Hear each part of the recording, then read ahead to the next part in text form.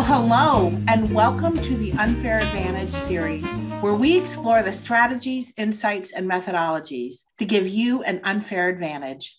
Today's topic is how to develop exceptional leaders. Now, there is a leadership axiom that says that the ceiling on your business growth is limited to your ability to developing exceptional leaders.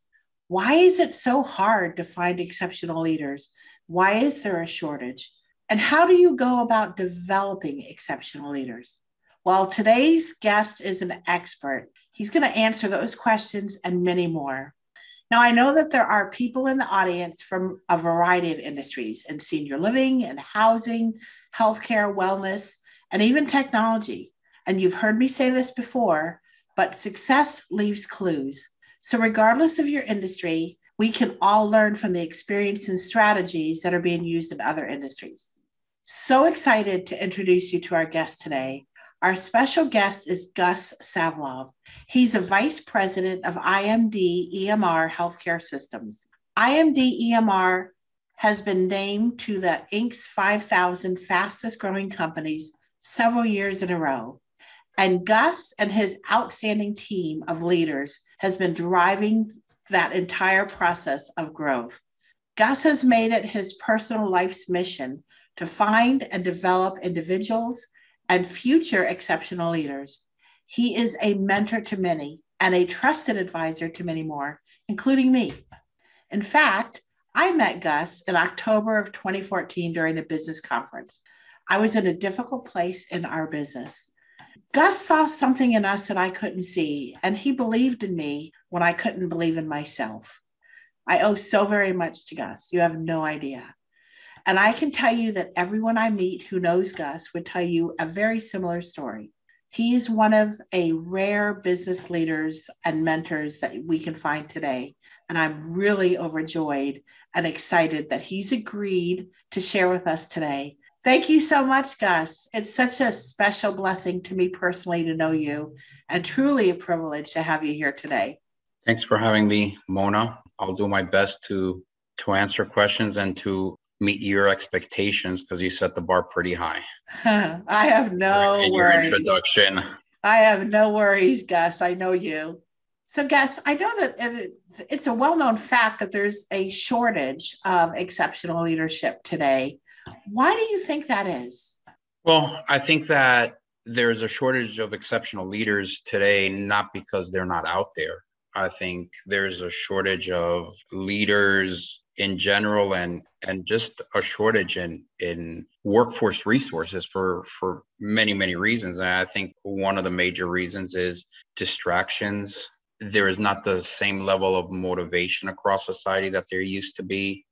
Social media, it could play a big part in these distractions. And I think that overall people have kind of got buried in all these different forces that we have out in the marketplace that don't help them realize their true potentials. I think people in general, not everybody, but I think there's a large group of people with tremendous talents that have maybe to some extent lost their identity, and by losing their identity they lose their potential. So I don't think that there's a shortage of exceptional leaders. I think it's harder to find them because you got to go through a lot more to be able to identify who these individuals are. When you were telling me earlier too that it's an investment to become a leader. It takes work, it takes effort. Yeah, it's absolutely. Look, I think you're right. We had this conversation earlier. And I think that when we talk about people's motivation or lack of, there's a lot of let's take the easy road these days, let's make money, on Dogecoin or on some of these things that are, some people made money in it, but for the most part, it's kind of like, hey, let's try the easy way out. I hear young people who I mentor all the time. I'm like, so what's your dream? And they'll be like, oh, I'm going to invent an app and I'm going to make $1 billion. I think it was Mark Cuban I heard say one time that every single app that needs to be invented has already been invented. But the point is that the easy road I don't think it ever works out. I think that in today's society, it's very hard, or it's harder to find the people that are willing to do the work. because becoming a leader, reaching your goals, things of that nature requires a certain level of work and motivation and thick skin and being able to sustain things that other people don't want to go through. And I think leadership has many different levels to it, but at any level, when you're in the front of the line, you're always first to get hit with something. Everybody behind you is a little bit sheltered. But again, finding these people who are willing to understand what it takes, I think, is where it becomes more difficult. Is there a shortage? I don't believe that there is a shortage. I believe that there is a shortage because it's harder to get people to understand what their potential is. My dad, and I know we've talked about this in the past, my dad used to say, if it was easy, anybody would do it. Mm-hmm. And it's not easy. You have to be willing to take blows that other people aren't willing to take. It isn't easy. And you're absolutely right. And, Mona, you and I have had conversations in the past that I think under circumstances would have been very difficult for somebody who doesn't have those types of motivations to wrap their head around and be able to keep moving forward. So it's not, leadership is not for the faint of heart, but I think you also have to put leadership in perspective. I think one of the things is, we can talk about leaders in the context of business, but it's just as hard to be a leader in the home. It's just hard to be a leader amongst your friends when you think differently. Leadership has many, many facets to it. And I think that people just throughout whatever vertical you're looking at tend to want to take the road of least resistance, the easy way out, as opposed to, maybe looking at certain values, looking at things that line up with what their thought process is. And when you start analyzing it, sometimes going against the grain is not that appealing to people. But I think that leaders are out there. I think they're out there. I think deep down inside they're hungry. It just might be a little bit more labor intensive to identify that. Right. I totally agree with you. I've heard this before and I'd like to get your thoughts on it. It's a kind of a leadership objective that your goal is to mentor leaders to the point that they're 80% of you. That's your objective. What are your thoughts on that? Well, I think we talked about this. I think it would be nice to get people to be 80% of you if you feel that you're all that. But I believe that we should mentor people to be 100% of who they are. We should help them find their identity, find their passions, find their put them on a path to their dreams, if you will. I know that maybe this might paint some sort of very unrealistic picture, but I'm an optimist, and I believe that when we invest in somebody, we need to invest in them for what they're able to accomplish, not because we want to clone them to be us so they can accomplish what we're accomplishing. That's really good. Now, I know too that you weren't born with a silver spoon in your mouth. You weren't who you are today. You didn't grow up just having everything handed to you. Do you mind sharing a little bit about your story and tell us how you became a leader? Who poured into your life? How did that go? Well, I don't know that this session we have here is long enough for me to get into specific details. I would consider myself fortunate. I mean, even though I can tell you the stories of my parents got divorced and this, that, and the other. Even that, I had and have to this day awesome parents who were always there, very supportive, always took the time to at least give advice. But definitely, I saw that they worked hard and they instilled that ethic. And not just that, I've had just amazing people all in addition to that in my life, starting with, my best childhood friend, his dad, who, when my dad lived in another country, over here, was really stepped in and just an amazing person and instilled skill sets in us. And I'm not going to get into the whole story, but this was an amazing individual who gave me, and I'll say us because any one of our friends that came in contact with this person, you always took a nugget. And to this day, I remember of little things that he said. So throughout my entire life, and even when things got really, really difficult for me, because they did, there was always somebody there that encouraged me, that saw something in me, that pushed me, and I think all those things put together, help you get ahead. And I think that when that happens to you, I think we have a moral responsibility to to pay it back or pay it forward or whatever you want to call it. I think we do have a moral responsibility to do the same. Was there kind of a point in time in your life that you can look back at and say, at that time, I made a decision, or I woke up to the fact that I wanted to be a leader, or I was ready to pay the price to do that? Well, if you ask my parents and you ask me, I mean, I'm fortunate. What I do, I said I was going to do when I was 5 years old. I knew that this is what I want to do. Maybe not how or in what industry or whatever, but I always knew that this is what I want to do. I want to be in the business realm. I want to do this. I'm not. So for me, it was easy. I always say that, for anybody who's in South Florida knows that if you want to go to Orlando to Disney World, you can jump on the turnpike from the east coast of South Florida and go straight, and in about 3 hours and change, you're in Disney World. But you can also jump on 95 and go to Disney World, but that sends you a lot more east and it takes a little bit longer. But if you follow that road, you're still going to get to Disney World. It might take you a little bit longer. I'm pretty stubborn, and I think in a lot of cases, when I had opportunities to travel on the turnpike, I went on 95. But all that being said, for me, it's easy. What I do is what I've always wanted to do. Well, and I would say too that being stubborn has actually worked in your favor, because that's sometimes what gets you through the hard times. And I know that you've been through some hard times, and being stubborn is what gave you the tenacity, the grittiness to push through. Yeah, I don't know that my wife would necessarily agree with my stubbornness, but yeah, I mean, when I get something in my mind, I go full force, and until there's really no opportunity to accomplish it, it doesn't stop. So I guess that could definitely be part of my story, if you will. So, and I would agree with that. And I would agree with your wife as well. But in regards to leadership, there are terms that are exchanged. Manager and leader are terms that are sometimes used synonymously. But what are your thoughts on what is the difference between a manager and a leader? How would you differentiate between them? That's a loaded question because, there's managers who manage people or departments or whatever, and they're great managers, and they lead that small sector of that department. They do very, very well. They have their instructions and they have their processes, policies, and procedures, and that's what they do, right?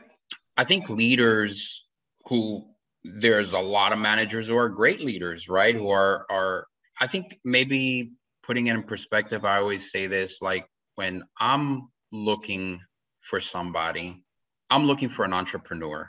And when I say an entrepreneur, I think there's a misconception out there that every entrepreneur is a business owner. I think great leaders who manage are people with an entrepreneur spirit, an entrepreneur mentality. They're not afraid to take a risk or come up with a plan and present it to their executive team or whatever and say, look, I'm seeing what's going on the ground, and I've come up with this. Where I think that typical managers run their little sector and they're waiting for instruction. And I think that might be a one way to maybe kind of draw that difference is if we talk about a leader in that same vein, that leader has an entrepreneurial spirit. Mm. They're constantly looking around. They're first to try to resolve a problem. They're not bringing the problem to their superiors and saying, tell me how to solve this, and then I'll go and execute that for you. I think that might be a one explanation. I'm sure there's many, but in my perspective, that is one of the first things that I tend to notice is, hey, do you have the capacity to think down the road here and see what's going on in this realm that you've been put in, and see this in time down the road and come up with a solution, come up with a plan, present it, articulate it properly, make a case for it. I think some individuals that come in contact with me that work with us, at IMDMR, would say that they'll call me up, or they'll call Abdiel, who's our CEO, up and say, hey, I have this great idea. It's this, and this, and we'll just shoot it down. Some of them take that and say, let me work harder on it. Some of them are like, they don't want to listen to what I have to say. And a lot of times it has to do with the delivery. They didn't articulate it properly.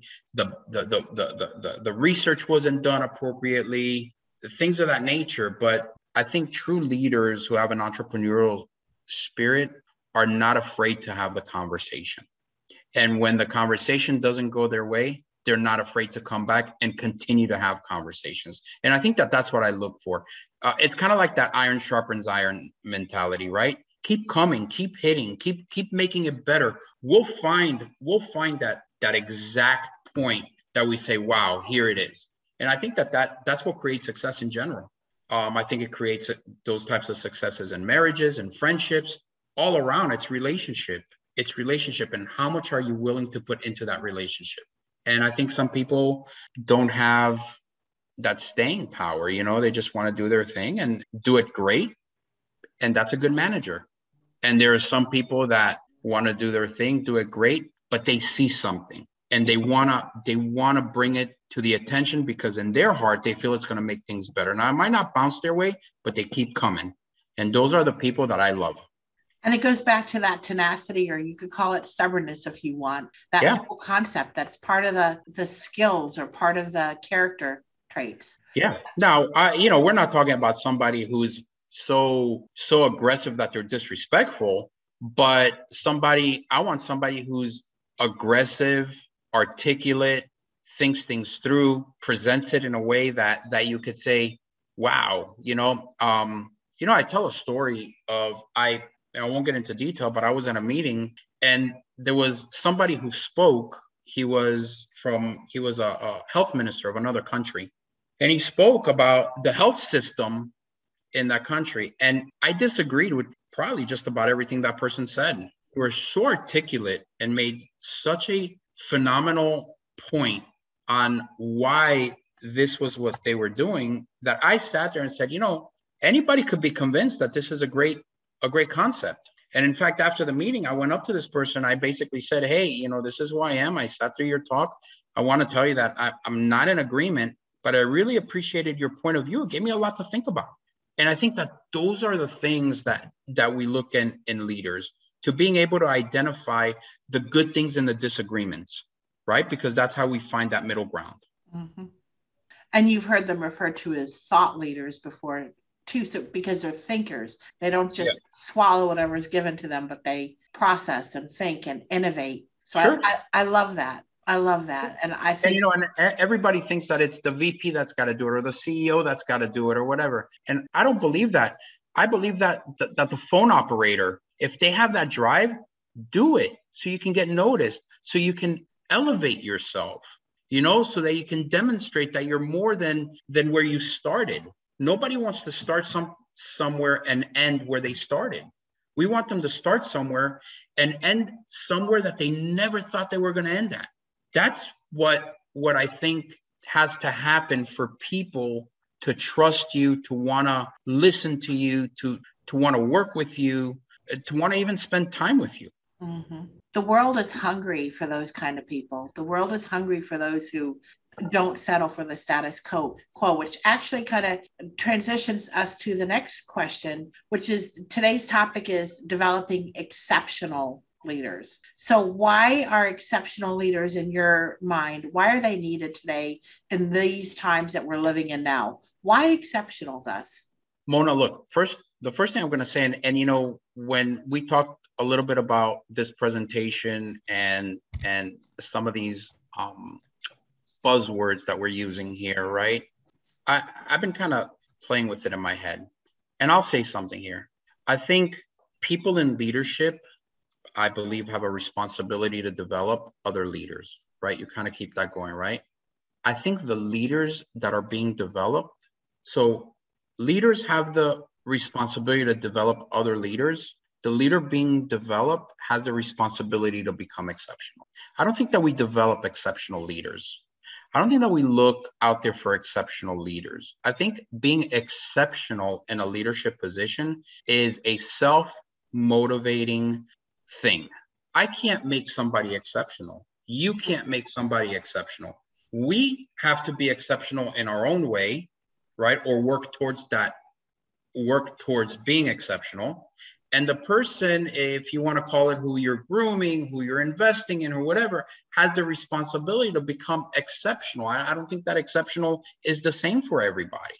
But why exceptional leaders? I think if we ask the question in that context, I think, when you want to be a leader, when you're hungry, when you have that tenacity, when you want to accomplish something, you do it in an exceptional way. And you want to do it better than anybody else. You want to be set apart.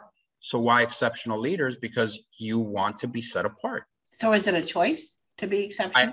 I absolutely believe that it could be a choice. Listen, you could be a leader who is mediocre. You could be a leader that says, I'm a leader, and sometimes of the month I'm going to be tenacious and I want to do this when it's maybe self-serving. There's a lot of leaders like that. But then the rest of the time, I'm just going to kind of sit back, enjoy where I'm at. I'm comfortable. I mean, it's not like every leader is not the same.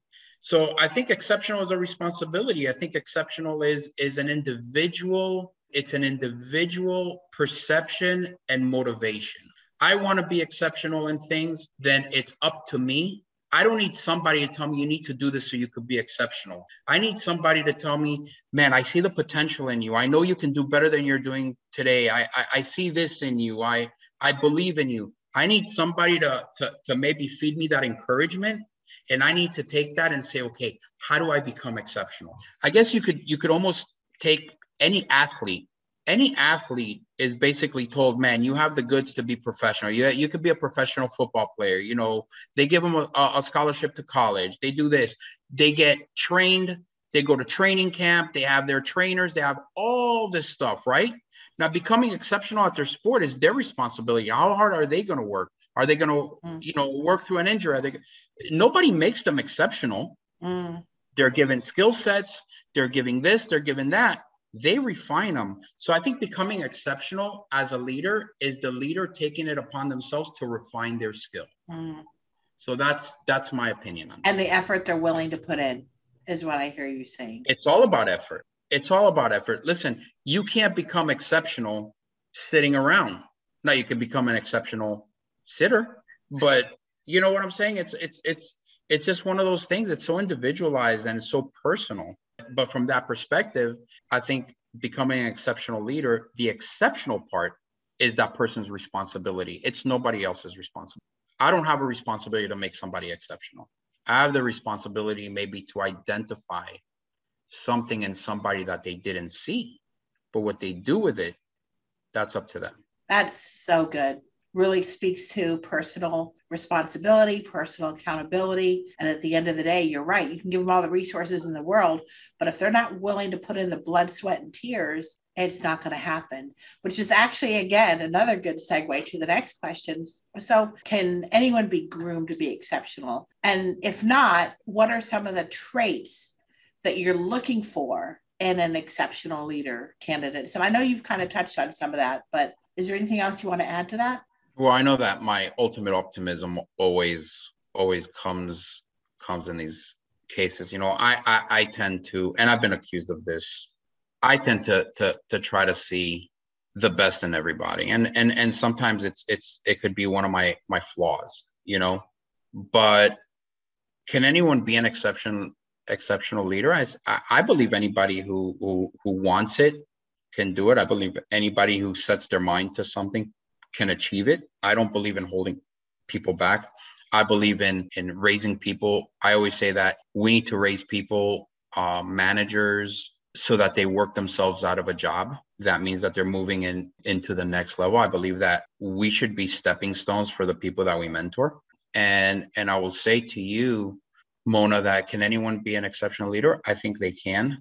I think the number one thing that I see with especially young people that I've come in contact with, and especially those who come from more disadvantaged backgrounds. And, I've told you a million times that I believe that our greatest entrepreneurs come from our disadvantaged communities. I'm a true believer in that. I believe that there's an innate skill set that comes along with having to experience certain things that others who are not in difficult circumstances get to experience.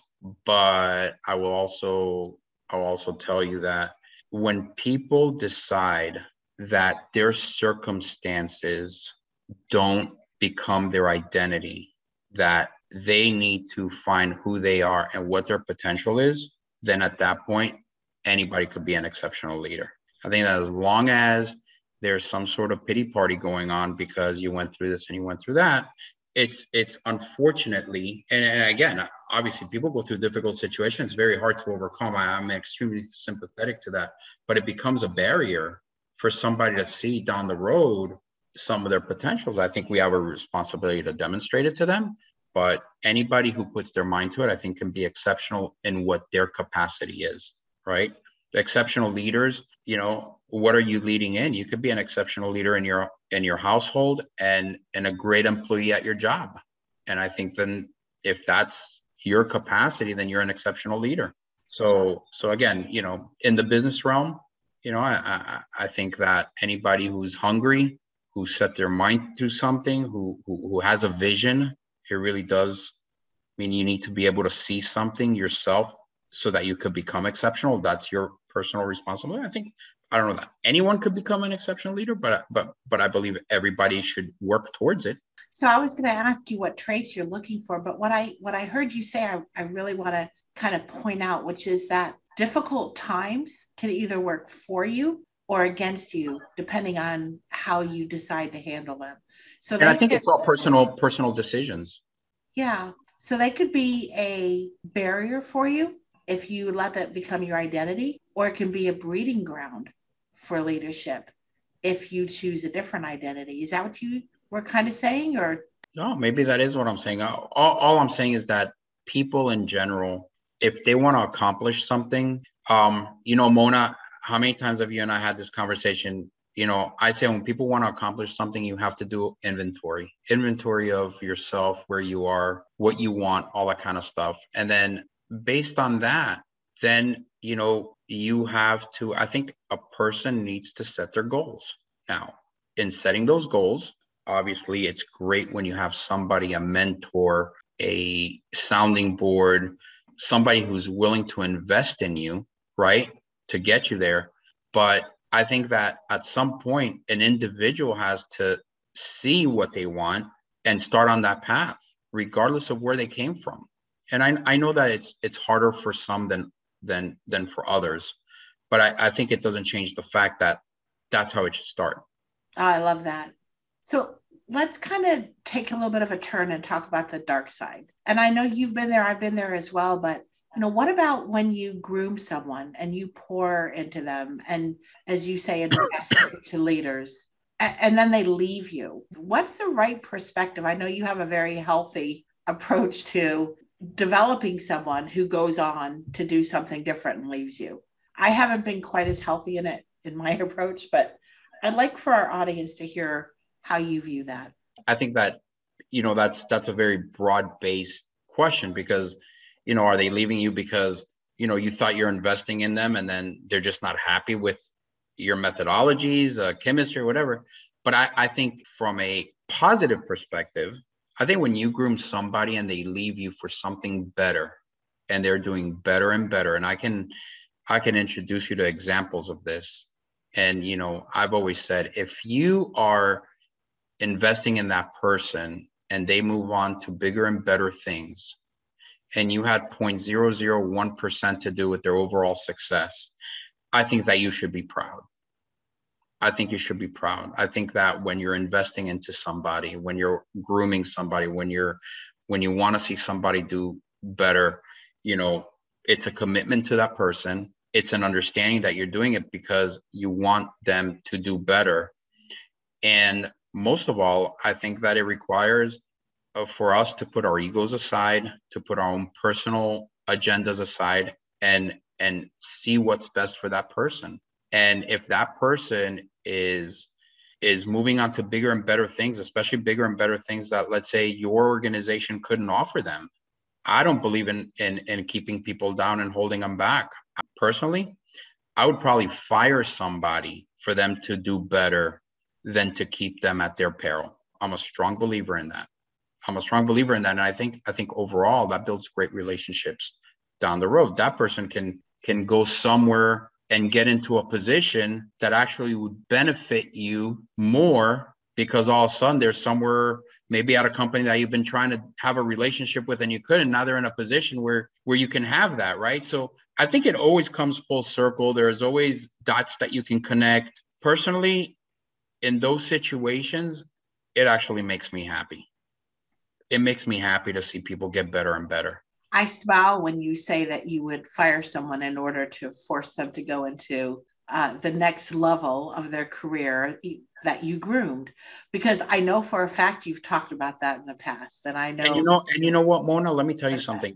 And the reason why you have to do that is because if not, so what I'm going to use, maybe you're kind of like a hypocrite to yourself if you don't, because if you commit to developing somebody, to demonstrating their potential, and the day comes that they have that opportunity of a lifetime and you stand in the way, then you wasted your own time, or you did it for a selfish reason that would make it kind of a waste, if you will. If you commit, you commit. You know, it's kind of like for better and worse, or worse, right? When you commit, you commit. And you need to be invested in that person so that when that opportunity comes up, you can celebrate it with them. That's so good.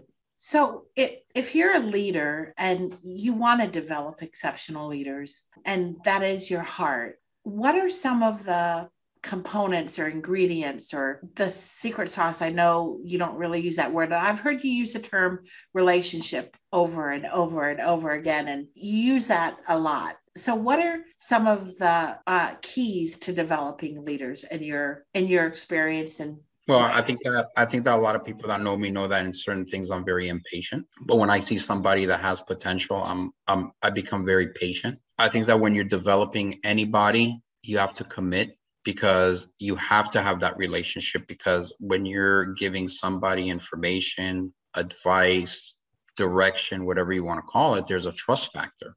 Mm-hmm. You want them to trust you. A lot of people that you find that you want to develop have had maybe negative experiences with other managers or with other businesses or whatever, and you run the risk of having to pay the price for what the wrongs that somebody else did to them. So you want them to trust you. You want them to know that you have their best interest at heart. You want them to know that you see something in them and you want to get them there. Now, a lot of the work is on them, not on you, but you have to set that expectation and that foundation in order to be able to do it. And I don't have a secret sauce. I think it's just patience, commitment, understanding that this is not an overnight process. You're breaking down habits, you're showing new perspectives, you're changing point of view of how they see leadership. All these things. It's a big combination of things. Mona, I think I told you, to me, developing a good leader is like slow cooking a good meal. You got to slow cook it because it's going to really taste good at the end. And, when you're slow cooking something, you really, really want to get into that meal, but you got to wait. You got to wait until it's perfect. And I think that's kind of it is. I think in my mind, maybe I'm oversimplifying it, but that's how I feel.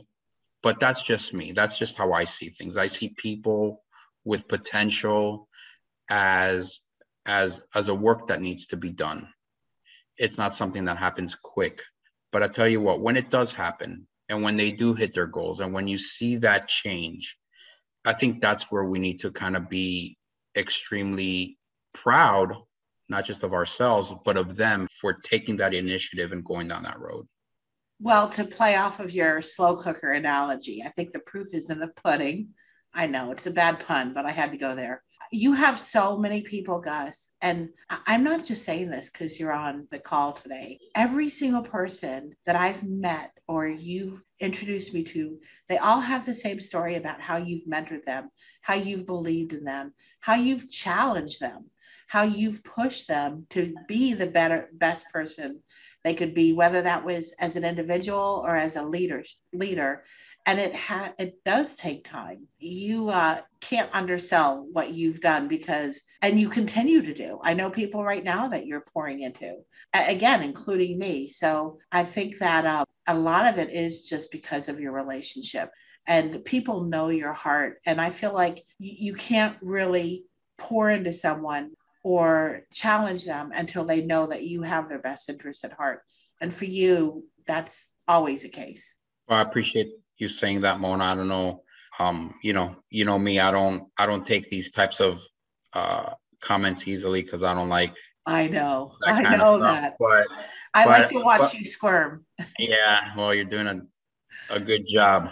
But I'll say this to you. I do believe that when I see somebody that I'm interested in from this perspective, I guess I would say it is a labor of love. And when I mean it's a labor of love, I think it's the love that I have to see somebody do great. I think we have way too many examples of today of people not doing great. And, we just have to do our little piece and put those seeds out there and contribute our little piece. And hopefully others are doing the same. And then overall, things become better and better. And again, I know that that's the optimist in me, and I'd like to keep it that way. But it is a labor of love. It is a labor of love, and it is a beautiful thing when I see people start to move in a direction that makes them happy. Yeah, you definitely are an optimist, Gus, but don't wake you up. It's working for you. So one final question, and I know you've touched on a lot of things today, but if you had like one parting word, one final advice for developing exceptional leaders, is there anything you want to make sure that the audience remembers today? And I think this is a replay type of episode, but one final piece of advice, Gus. Look, my advice is very simple, is commit, be patient, and be understanding of the other person's background, experiences, and understand that anytime you develop anybody, they're going to make mistakes. They're going to get frustrated. They're going to question the whys, right? And, I know that in business, this might not be appropriate, but I have a mentor of mine that said, always start with love and kindness. And I know that sometimes in business, we need to be shrewd and we need to be a lot more aggressive. And you find those moments, right? But when you want somebody to kind of understand your perspective, then I think if you're coming at them from a kind place, maybe more of a vulnerable place, I think a lot of times there'll be that aha moment. I understand why he's saying this. I understand why he's showing this to me. And so that's my advice. My advice is patience, commitment, understanding. And I think when you do that, people tend to be enthusiastic in the things that you're proposing. That's very good advice. It's wisdom. And I appreciate that.